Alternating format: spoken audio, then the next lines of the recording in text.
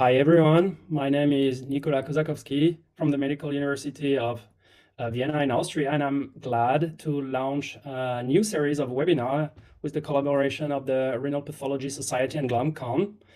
Welcome, Dr. Weins, and thank you for being here.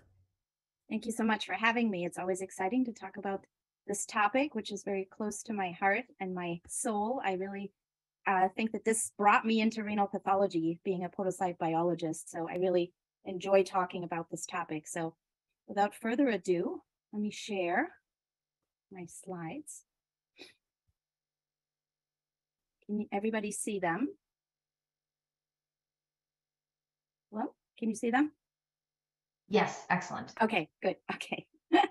All right. So I divided my talk into two sections. The first section is just to talk a little bit about the background of what we know about podocytopathies and what brought me into this whole field and why I think it's a very important topic to do research on, and sort of go over unmet needs in this area and why it is important that we understand the pathophysiology behind podocytopathies and the pathomechanism. And the other half of the talk, I'm just going to show you some cases where we sort of can apply a little bit what we know now about podocytopathies in order to understand them better and to treat them much better and in a more targeted way. So a few months ago, I did a little unofficial survey on Twitter.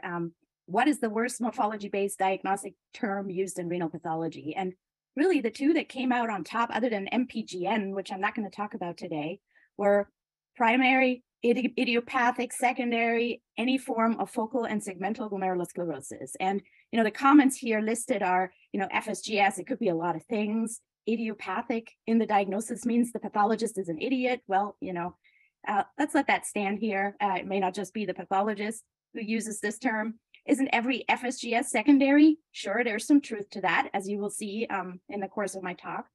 And also a comment, we hide behind a widely accepted fact that we don't know what the cause is. And this is really kind of too bad that we call something idiopathic whenever we have no idea what causes it, just because it sounds more fancy than just saying, shrug, I have no idea what's going on with you. And the other term that came out pretty much on top was minimal change disease. And there was a huge pushback from patients saying, my friend has minimal change disease, or I have minimal change disease. How can that be a name for a disease? He gained 40 pounds. That's kind of a big change, right? So these patients are sick, and to call something minimal change disease can be a little bit, offensive to some patients. And then from a medical perspective, minimal change is a very reductionist term to describe a condition that really affects children and families dealing with idiopathic nephrotic syndrome very significantly. And so I think this is reason enough on its own to try to understand more about these conditions and try to help rename them potentially, give them a new name that's actually based on etiology and not based on what we see or based on how people behave with this disease. So in order to really understand where these terms are coming from, we have to kind of go back a number of years, back into the pre-biopsy era in sort of the first half of the 20th century. This is the first edition of the book Pathology of the Kidney by Robert Heptonstall. I'm sure everybody is familiar with this book. It's really one of the most comprehensive textbooks of renal pathology. The first edition came out in 1966. And so that was just when, we started doing some biopsies in kidneys. So all of our knowledge that we had acquired before that was basically based on autopsy material. And that's very important to understand these terms of FSGS and minimal change disease, because all we had available were patients that were very sick and potentially died from this disease.